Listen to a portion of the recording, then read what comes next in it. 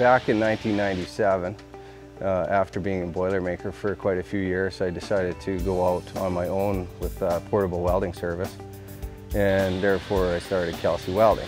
And from there I joined forces with my brother. We created Kelsey Pipelines. We've been Kelsey Pipelines since about 2002, and over the last 10 years have grown to almost 200 employees.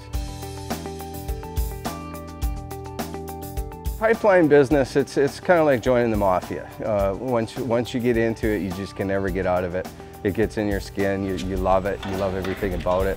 And me with the welding background, getting into all sorts of different types of pipe, whether it be plastic or steam lines or steel, you know, it's just in your blood, and you wind up doing it forever, I'm finding.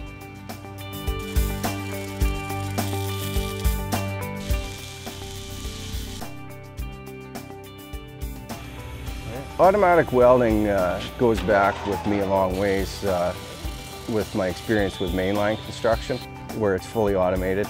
And then we went into a place called Foster Creek and Christina Lake, and we've seen these steam lines being welded, and immediately I sort of reflected back on my experience with the automatics.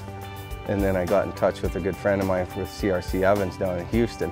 And from there, we sort of went back and forth on different ideas on how to implement the automatic welding procedures into this newer type of application, which is above ground steam lines, which is sort of it's a higher strength steel. It's a different process, and it's put together in a different way.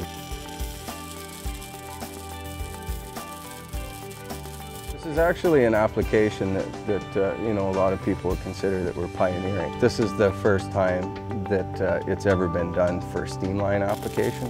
These machines give you that consistent weld right from the top to the bottom and from the bottom to the top without, you know, getting a sore back or having to stop and stretch out, which sort of eliminates the hot spots in the welds and the inner pass temperatures getting too high. This can do it in one shot, and typically on this type of pipe, you're going to start and you're going to stop 4 to 5 times on each side. And every time you do that, there's that increased chance of having a welding imperfection. It's just more consistent. When you increase the mechanical results, there's less diffusible hydrogen, they call it, on the inside of the welds. The problem is with these new STT routes, it requires a bigger gap in the welds, which inherently increases the total volume of deposition that you put into the pipe in order to get it filled out. STT in concert with automatic welding seems to be the most practical application for the certain type of welding. The whole process is a higher quality, and with steam, the liabilities of an explosion are very, very high. A weld defect is 9 times out of 10 the cause. So this is a way to weld these new pipes together in more of a consistent, higher quality fashion. So, you know, we're coming up with these faster, better results, and feel like it's commercially viable now.